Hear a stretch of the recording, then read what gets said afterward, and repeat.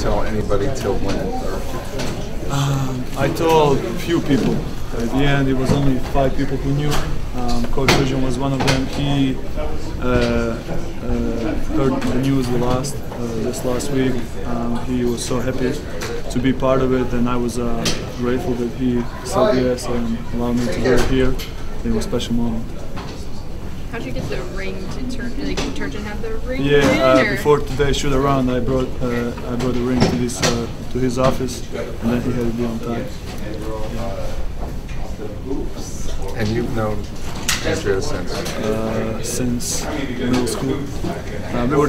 We started dating when we were 16, but we knew each other like even before then. And her family's cool with you? They're great. And she's been over here for 2 weeks, right? Yeah, 2 weeks and then 2 more. So how hard was that to sort of... It was hard. She was very, I don't know, she was very boring and annoying.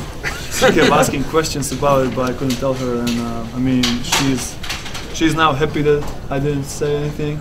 It all worked out, but she was annoying. So what was she boring and annoying about? I mean, just kept asking questions about it, when it's gonna happen, how am I gonna do it, stuff like that. So nothing like bad. Did you lie? Did you tell her?